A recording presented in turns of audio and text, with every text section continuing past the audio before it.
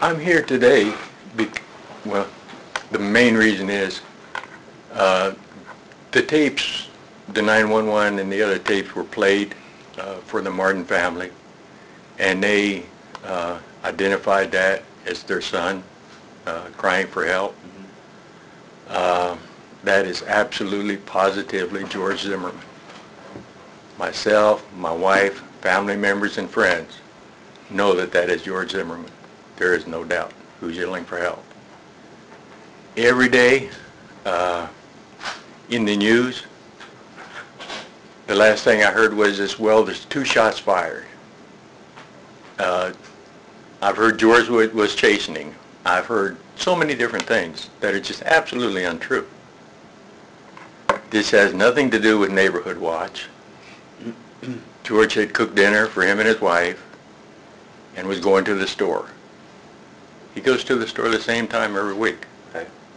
I don't know if you all are familiar, but that little area is a very nice Yes, area. it is. But they have had numerous people come in there and commit burglaries and other offenses. So it is a problem over there. So, I can't comment on, what George saw or what George was thinking or what anybody saw or what they were thinking. But I know that George Zimmerman, if several Asians had broken in places there and he saw an Asian walking around, he'd probably say, well, wait a minute. I recognize most of the people that live here and I don't recognize that person. It's, but my only problem is everything I hear in the news is absolutely wrong. That was George yelling for help for at least 40 seconds. Someone came out their door. They saw George on the bottom being beaten.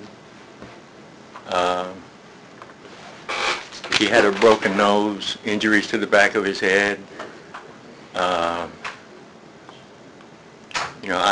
just don't know. I don't know what else to say.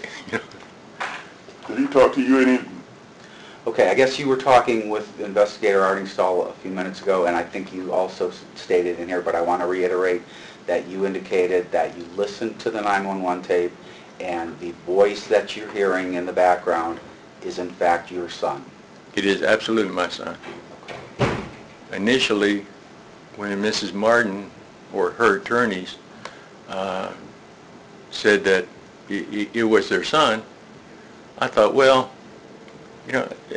she's under stress like everyone else, and I thought the tape might be, not very good. When I listened to the tape, it was surprisingly good to me, and that was George. And he was, he was not just yelling. He sounded like he was screaming for his life.